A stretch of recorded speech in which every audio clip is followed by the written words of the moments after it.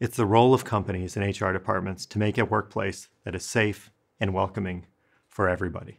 And in fact, the research shows, and this is from my old job back in the Google days, that psychological safety is one of the biggest predictors of team performance and whether people stick around or not.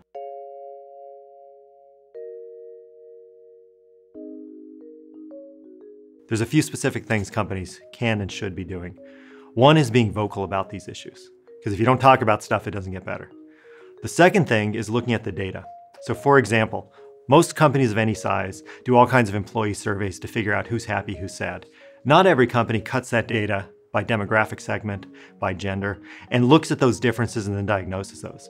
One of the indicators of inequity in your population is people will tell you in what their response rates are and how they respond to questions. So there's sources of data within the company that you can actually measure, look at, and then dig in and fix.